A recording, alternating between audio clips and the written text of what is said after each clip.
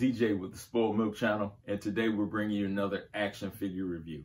The action figure that we're reviewing today is none other than the Batman. That's right, the same action figure that is based on the character from the new The Batman movie. We're really looking forward to this movie, has us really anticipating what we're going to see. We're always up for a great Batman movie, so hopefully we're going to get a great Batman action figure as well to go along with it. So let's go open them up, take them out the box, and review this puppy.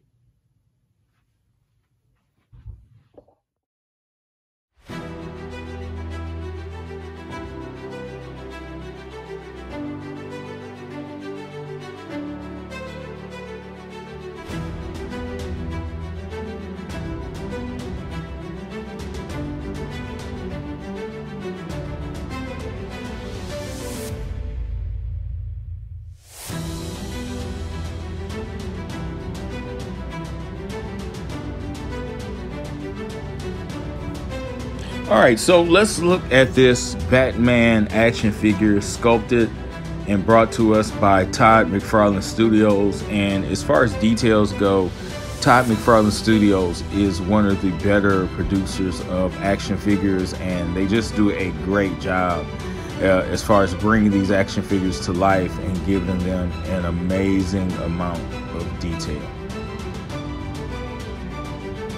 This Batman figure comes with his own trading card, which is pretty much the norm for most of the DC McFarlane toy line, and that's a pretty cool addition. Also comes with his own stand, which again, this is nothing outside of the norm. As far as additional accessories, Batman has a grappling launcher, and you can see around the top there's a little peg which inserts into the character's hands. Now, for me, this is one of the things that I kind of griped about, because it kind of takes away some of the realism of posing this character or actually using this character. The grapple gun just kind of plops right in there, and his hand is like permanently stuck almost in like a kung fu chop. And that's not really what I think about with posability. If there's anything, I like an additional set of hands to come with this figure. But overall, this figure is pretty awesome. As you look from bottom to top, the details are great. When you're looking at the lines of the figure, you're looking at the cape and the cowl and just how it drapes on Batman. And again, you know, looking at his left hand, it's the standard grip for most characters, but again, because he doesn't have anything to go in that hand, it doesn't make it look that good. For the head sculpt looks pretty good. To me, it looks almost just like Robert Pattinson. And as you're looking at the cowl itself, there's a lot of detailed stitching in the cowl, which looks very similar to what we've seen in the trailers. My only concern here, and maybe it was just the one that I got, is that the ear points are a little bent on this figure, so hopefully you don't get one like this, but mine was like it. Again, looking at the boots, very detailed with the boots, the kneecaps, the belt, and the rest of his armor. This Batman is actually pretty cool, and he looks like he's ready to go and ready to rock and roll. The cape, it drapes off of Batman just right, just what you would think the cape should look for the Dark Knight.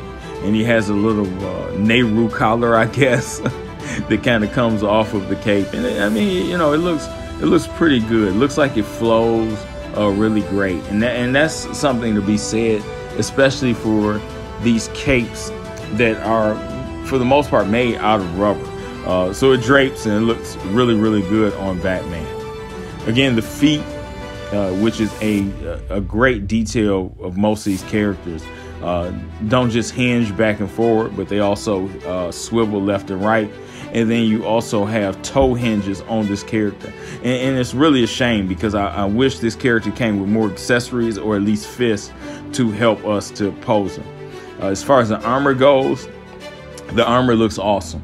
And looking at even the Batman signature logo on his chest, it protrudes out, and the cuts are very clean. It's one of the things you're going to get from a Todd McFarlane Studios action figure. Good cuts, good armor, great details. This figure is about 7 inches tall, and you can really see what goes into this detail. And this character isn't super expensive, where Hasbro is going up to not $19, but $25 per action figure. And to see McFarlane be able to do this with $20 per action figure is pretty good. The belt itself is also very nicely detailed. I just wish it was a place for the grapple gun on there. When you're looking at the gauntlets for Batman, this was a concern for me. You can actually see that the gauntlet fins are kind of bent. So I'm hoping you don't have to run into that, but I ran into that with this figure on both arms. Those fins were bent. Again, the Batman body itself looks great. Great details. You really can't get more bang for your buck than with a character like this. The lines are great.